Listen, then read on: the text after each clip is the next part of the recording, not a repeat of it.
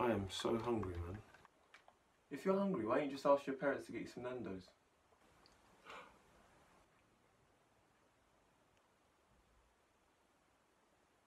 What? We don't talk about Nando's, no, no, no.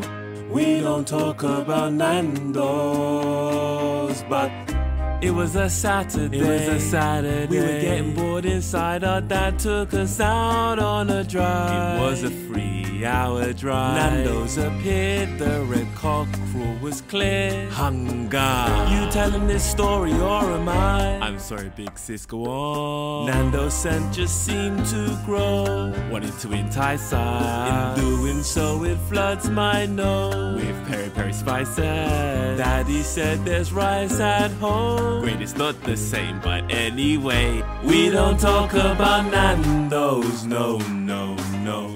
We don't talk about Nando's.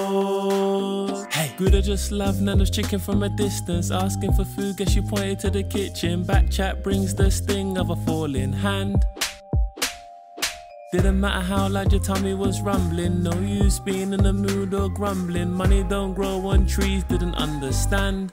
Now I understand. 10 chicken wings, spice right on the side. Whatever's in the fridge is what you eat tonight. Yeah, probably rice and stew. Just close your eyes and chew. We don't talk about Nando's, no, no, no. We don't talk about Nando's.